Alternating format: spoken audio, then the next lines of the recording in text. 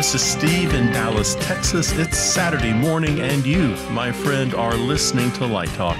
Good morning. This is Brackley in Las Vegas, Nevada, and today we are discussing staying home, responding to cryptic feedback, and good guys and bad guys, all on Light Talk. And this is David, coming to you from the beautiful Belmont Shore neighborhood of Long Beach, California. And if you don't already know, you are listening to Light Talk, and we are the Lumen Brothers. Well, welcome to episode 161, everyone. And we have Brackley back with us today, and welcome back, Brackley. Thank you. Good is to be Las back. Vegas still there? We're still there. Yeah, I hear they're opening up Las Vegas. Nope. Nope, contrary to what other people said, not yet, although maybe soon. It's good to have Brackley back. Stan is on vacation.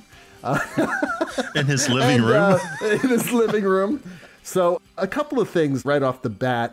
Recently, in the past couple of days, we lost two very, very prominent people in the lighting industry. One, of course, was Steve Irwin, who is the founder and creator of Lighting Trainer. A lot of you know who Steve is.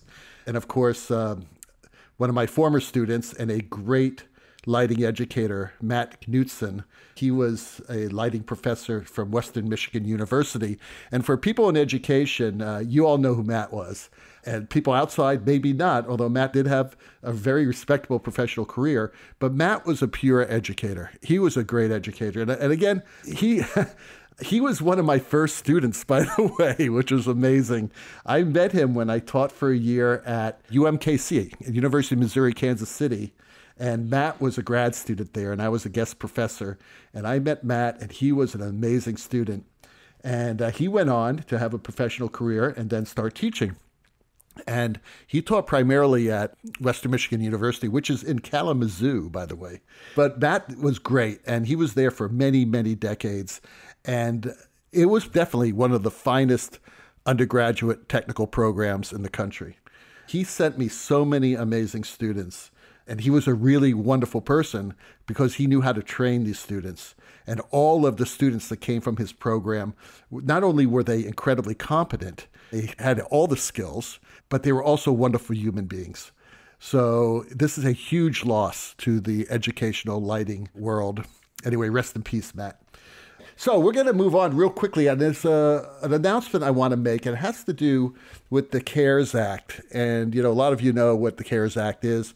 And there are two programs that I just want to mention to make sure that everyone who is an independent contractor at least understands that they can actually get help from these programs. But before we start, I just want to make sure there's a disclaimer here. I am not a tax expert, accountant, or lawyer, and I'm only trying to forward you the information as I know it. The Small Business Administration has these two programs. One is called the Paycheck Protection Program, which is the PPP, and that's very good for self-employed people who claim their income on a Schedule C. It also helps people who have LLCs. Now, from the name of that program, it sounds like, well, wait a second, they're talking about paychecks. We don't get paychecks.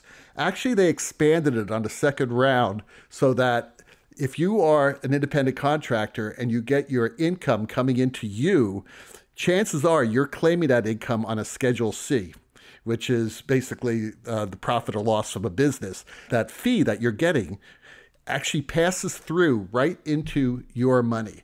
And the new version of the PPP treats that income as pretty much like you're getting a check. So that's a big, big deal for us because in the past, if you were an employee, it was really hard to prove all that.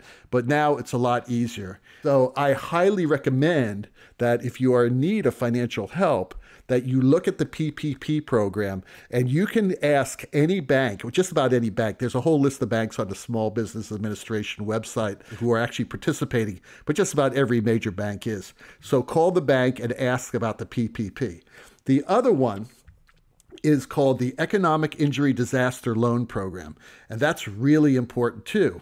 What that allows you to do is actually get a $10,000 loan advance, and that loan advance is forgivable, okay? That $10,000 is forgivable. And that's one other thing I need to talk about the PPP also. It's the same sort of deal, is that you can apply for a loan, and that loan is that the loan amount depends on how much money you earned from last year, 2019. So those two programs are out there for help. Understand that right now, the PPP is still there and it's still funded, so you should apply for that as soon as possible. The Small Business Administration right now has not opened up the second round for the economic injury disaster loan. So we're waiting on that as well. So check it out. Go to the Small Business Administration's website. I think it's sba.gov for more information. Oh, one other thing. I posted on the Light Talk Facebook group page links to an article that explains all this, hopefully better than I just did in the past 5 minutes. Okay, Steve has our first listener question. Yes, it comes from William in Chicago. And Bill writes, how are you handling teaching from home? Oh, man. I'd rather not be home. It's hard. I don't know. What are we in? Week 4 or 5 of teaching at home right now? Something like that. 4 weeks, 5 weeks? Yeah. It's hard because, part of our craft is interaction with human beings. And these kind of Zoom meetings are tedious. And it's tedious for the students. It's tedious for me. What I'm trying to do right now is establish a schedule. I've gotten a couple whiny Zoom messages from my colleagues going, oh, we're so tired of Zoom. It's so hard. Well, I got an idea for you. Build yourself a schedule. Get up and dress for work. Keep the same kind of hours that you're keeping at school. Take your breaks at the same time. Take your lunch at the same time. If you've got some exercise built into your day, do it. Wrap up at the end of the day. If your day ends at 4 or 5 o'clock, if you're not in production, then end your day there. Don't just stare at your laptop for 24 hours. I mean, that's the problem, is that, we're not utilizing our time as well as we were when we were in our studios. What's happening now is we're kind of going, oh, well, I guess I can do this now. I'll do that later. It's 10 o'clock at night. I guess I'll check some email. No, do it in your business day. Get a routine down and stick with that. With any luck, we're going to be out of this kind of Zoom world by summer. It's looking like a lot of universities. I was watching last night, Harvard is planning on opening this fall. There are a number of schools saying we're going to go for this. Purdue is talking about it. So I believe as far as Zooming, I think that's going to disappear and we'll be back in the classroom in some way. I know at my school, SMU, I got a note today saying that they wanted to welcome faculty and staff back onto campus May 15th. Yeah, right. So if we wanted to, if we wanted to work out of our offices, and that might be good. It might be good to go to your office and Zoom your classes out of there, then come home at the end of the night to get kind of a schedule. But I think I'm going to avoid that if I can. And they're hoping to have everything kind of semi as normal as possible. I think Purdue and maybe Harvard both were talking about the problem is not necessarily the students this fall. The problem is the faculty and the staff. So I think they're going to, stick a mask on us and, some gloves on and say, go knock yourself out. I know we're gearing up so that we can deliver the curriculum in the classroom. And then for those students who are concerned about coming back, we're going to simulcast so we can go right to their dorm rooms, I guess, and the class will be delivered both ways. I think they did that at UCLA a couple years ago. I think UCLA decided they're going to put a camera in the classroom and it would be great. I'm not sure how that worked out. I agree with Steve. Setting the schedule is very important. Also, I try to meet with the students one-on-one every now and then as well, just to see how they're doing and to kind of take their blood pressure.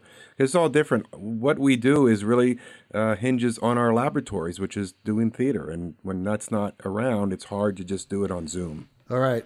I'm going to be the contrarian. You don't think you're going to have a problem with the students, Steve? Just wait till one of them gets sick and you get the call from the mother and the lawsuits start.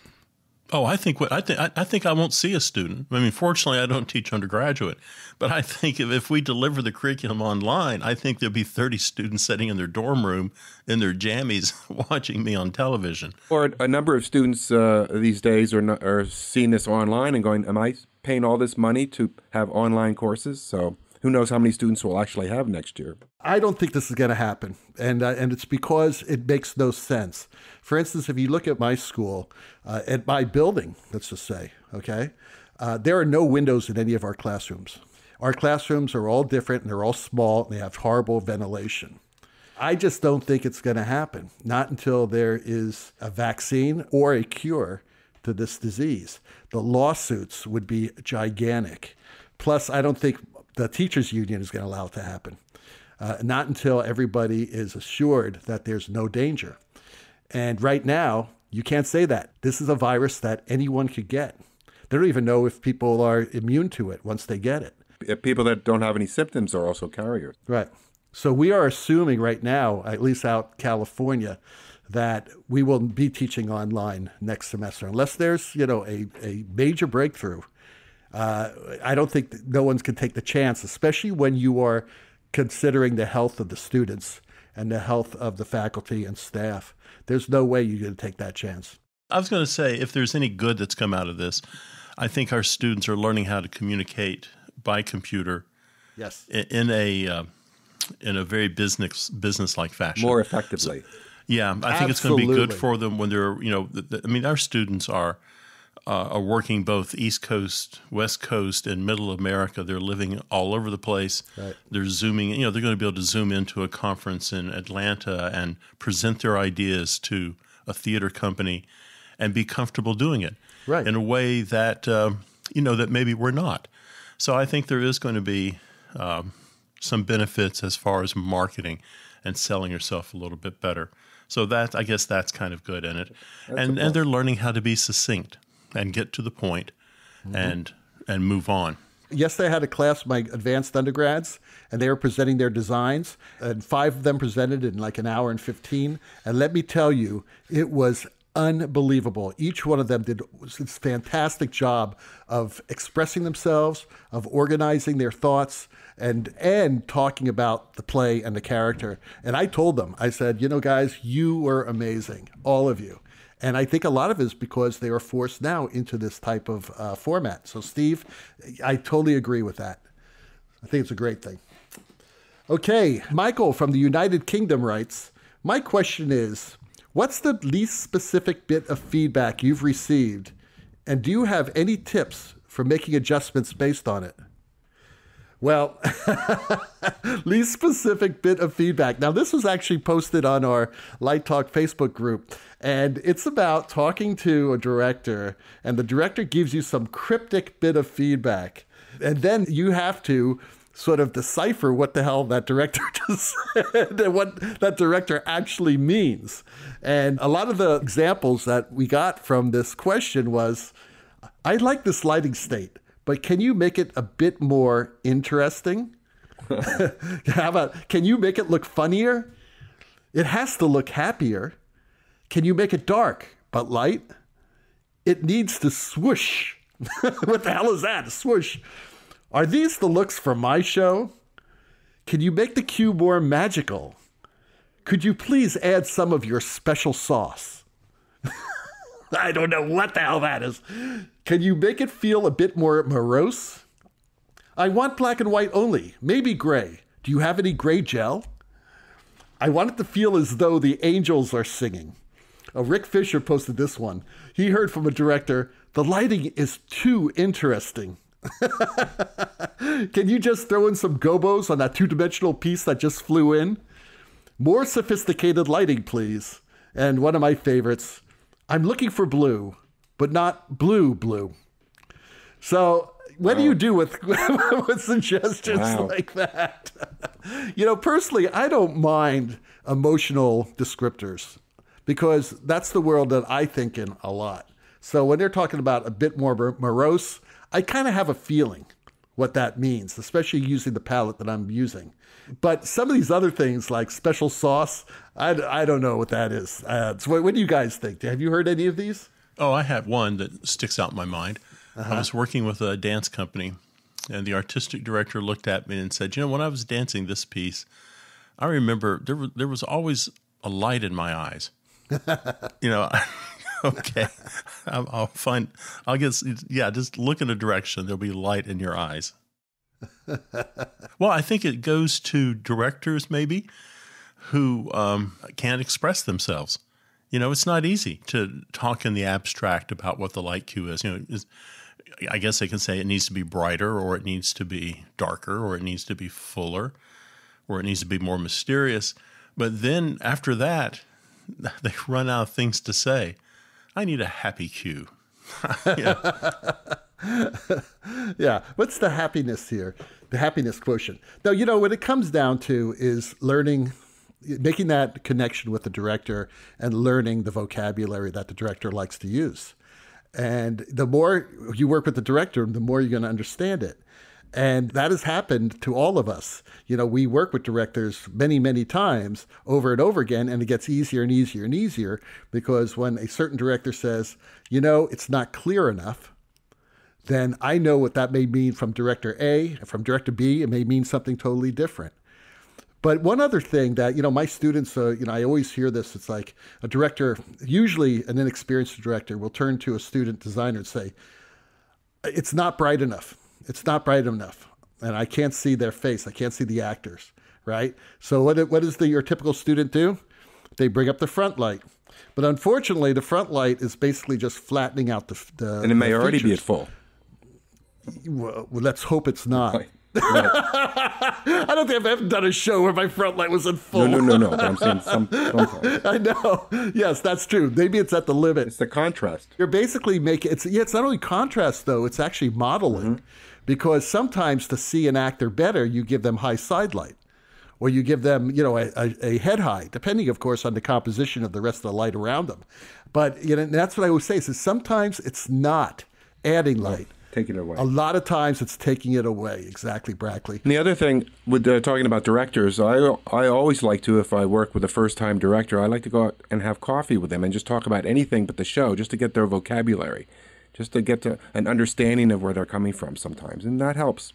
Okay. June in Utah writes, now that the states are opening up slowly, when will concerts and other live entertainment open? Well, that is a hard one, and it's hard to say because the states, we have 50 states, 50 different governors opening up the states at different times. But we're hoping by August, maybe. Yeah, concerts of 10 people maybe showing up. The other thing, June, is it's going to take a while for the industry to gear back up. Even if they say, let's start tomorrow, tours have been postponed. People are not rehearsing. Shops aren't building the tours. Everything ground to a stop. So it's going to take a while to get everything going back up again once we're ready to go in a pre-production and becoming ready to go back on the road. So I don't know. It may be next spring before we see a lot of concert tours going out.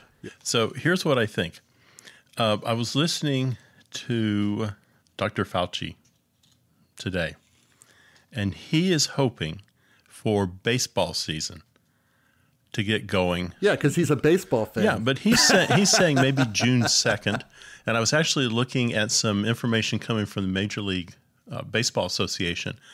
And they're wanting to get baseball going, a 100-game season by June. The stadium is going to be empty, but the players will be there and the television cameras will be there, so they'll be broadcasting it. I bet you there are people richer than us who are thinking right now, how can I get the Rolling Stones or Gaga or Beyonce, you pick it, in a stadium? For a private pay-per-view concerts. They might crank that up this summer. So all of a sudden that might happen. And that'll be good. It won't be great, but it's a start. It's not, 50 dates. Well, it's going to start up slow. Whatever happens, obviously, it's going to be a slow upswing. Yeah. And so now, Steve, that you mentioned that, I think that's the most realistic thing that's going to happen because they can control it. They can control the people building the stage, the number of people. They can actually do social distancing with most of that. If you did something like the Rolling Stones, those guys are so old, they're not going to move around that much, right? And if you don't have any audience, hey, there you go. It's perfect. So Steve, you're brilliant. I think that's what's going to happen. I'm totally on your side. Well, you're listening to Light Talk with the Lumen Brothers, and Light Talk is sponsored by... This is a public service announcement from the Lumen Family Institute. These have been difficult months for everyone, but especially for lighting designers. Admit it, don't you miss focusing on a rake, endless technical rehearsals, or dealing with unruly stage managers? Or how about staying up all night worrying that your lighting design has completely ruined the color of the costumes, made the transitions even longer, and sent the lead to the hospital because you blacked out the stage while she was descending that insanely steep staircase? But I digress. Doesn't it piss you off that many people outside our industry cast us aside as perpetual children? Many of our countrymen are under the belief that we live a privileged life. We don't have to answer to authority, are allowed to spend millions of dollars on silly shows, and are ultimately not responsible for the lasting success or failure of our productions. At the Lumen Family Institute, we understand the great sacrifices theater artists have made for our country. Just remember, when you return to your, quote, frivolous profession, unquote, the next person who comes around and scoffs at what you do, remind him that as we all survived months of shelter in place, what would it have been like had we not been able to watch those amazing movies on cable, get hooked on series like The Crown, Ozark, and Curb Your Enthusiasm, wonder what will happen to Joe Exotic and whose private parts Darlene will blow off next week, or maybe even watch great opera or Live at the Met, or that great Ken Burns series you never got around to. Yes, remind him that the performing arts are much, much more important than a sandbox for creative freaks, because without us, he probably would have ended up eating his family. This has been a public service announcement from the Lumen Family Institute. And now, back to Light Talk. Well, the sound of those ducks tells us that once again it's time for our favorite segment, Let's Talk About. And today's Let's Talk About segment is a continuation of our Good Guys and Bad Guys. And we're going to call it Good Guys and Bad Guys Volume 2. We started this Good Guys, Bad Guys list because at the beginning of this pandemic, several companies really stepped up and supported the designers who are out there and students, but the designers who lost all their gigs immediately and had very little, if any, income flowing in, and the students who unfortunately now had to learn off campus and couldn't use the computer labs at school. So like companies like Adobe offered their entire Creative Cloud suite for free for the students. And Vectorworks, at least in my memory, they've always had free licensing for students, but they also opened up free training, which is another huge help. So they kind of made our good guys list at the beginning. However, today we're talking about the feedback that we are reading on the Facebook Vectorworks Spotlight Users Group. This is a long-running issue from users about the Vectorworks Service Select fees. Service Select fees is sort of their advanced customer service. Now, I have nothing against this type of fee, personally. I really don't. What I have a problem with, and what a lot of customers of Vectorworks have a problem with, is that during this time, when the income for professional lighting designers have been cut off, and they're barely making it, they're barely paying the rent, Vectorworks continues to charge this very high amount of money for what they call it advanced technical service. So I find it a little bit tone deaf right now for them to continue charging these fees. At least suspend them. Suspend them until the national emergency is over so it helps your customers. That's the issue I have. So in the spirit of fairness, we wrote to Vectorworks and told them that we're going to be talking about this issue today. And if they would like to send us a statement that we would actually read here on the air, that they would welcome to do it. And they did, which is great. It's terrific. It's always good to get both sides of the story. So we received this official statement from Vectorworks CEO, Dr. Biplab Sarkar. And excuse me for not pronouncing your name correctly if I screwed that up. But thank you very much for responding. But here's the statement, the official Vectorworks statement in response to this issue. There's been much confusion about our Vectorworks Service Select pricing during the COVID-19 pandemic, and we greatly appreciate this opportunity to set the record straight. Service Select is our annual maintenance agreement that provides users additional benefits such as automatic access to new releases, priority tech support, and more.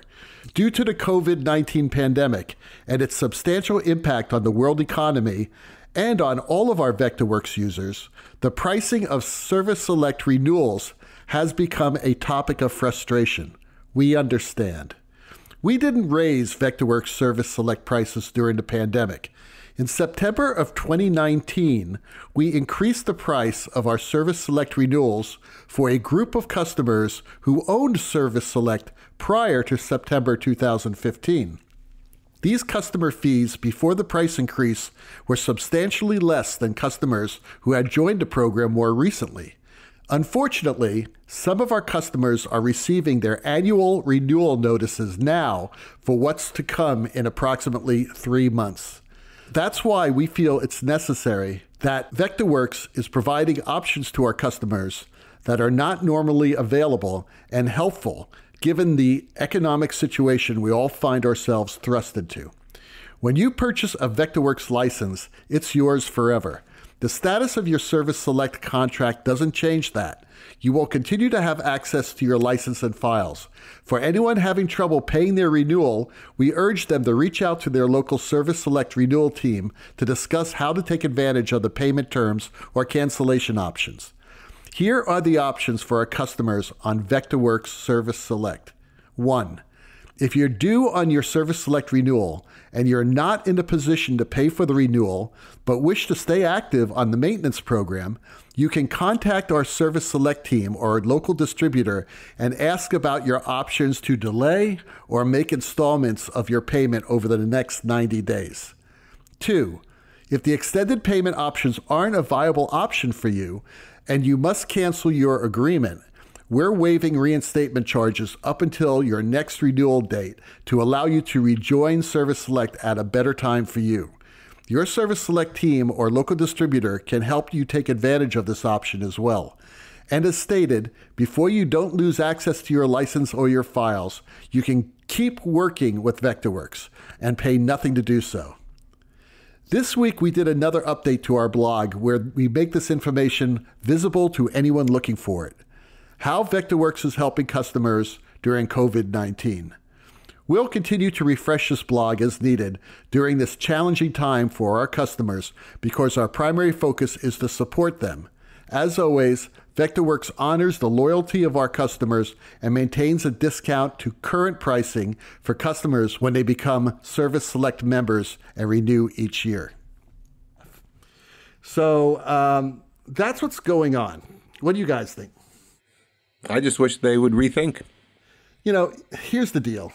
There are other companies out there that also produce lighting software. And let me tell you something. If I was an owner of one of these other companies, I would be swooping in like crazy right now, offering designers who are out of work a chance to try my software for free. There is actually a petition going around right now that's on the Vectorworks Spotlight Users Group on Facebook that is asking Vectorworks to reconsider these fees and maybe give their customers a break during this unusual crisis. And I believe there are like 1,000 signatures on it right now. I wonder how many users Vectorworks actually has. I mean, when you think about Spotlight, that is a fairly unique program. So 1,000 could be a very significant number. Look, we know that Vectorworks has done a lot of great things, but, you know, there are a lot of people out there, I see them, and they have families, and they're trying to, just survive, and there's no money coming in. So we want to thank Vectorworks for listening, and we thank you for responding to this. So Steve has our final listener question. Well, on a happier note, Toby in Amsterdam writes, what's integral to the work you do as an artist? So that's a toughie, I think. If I were going to, put on my cape and my little beret, I would say the first thing is probably awareness. Awareness of yourself as an artist and what you're trying to say through your work. I've often preached that imagination is important. That's a requirement if you're going to be a lighting designer or a scenic designer or a visual artist. I think what happens is, if you just look at children have great imaginations. And somewhere along the way, our imagination gets beaten out of us. I remember when my daughter was in the first grade, she came home with a drawing of a tree. and the tree was blue. And in the bottom right-hand corner was an F, and so I'm down the road to the school. What the hell are you doing giving my daughter an F? Well, she drew a blue tree. Trees aren't blue. Well, who says tree? Come on, you're an art teacher. Trees can be anything. They can be made of Jell-O if you have an imagination. But somewhere along the line, that imagination gets beaten out of us, and we have a hard time getting it back. We were talking about Zoom to start this issue of Light Talk. I think good communication is really important. And as Brackley said, you have to get to know the people you're working with and get to know their vocabulary and how they communicate ideas. I worked with a director who was just crazy. He was pretty good, but he was just nuts.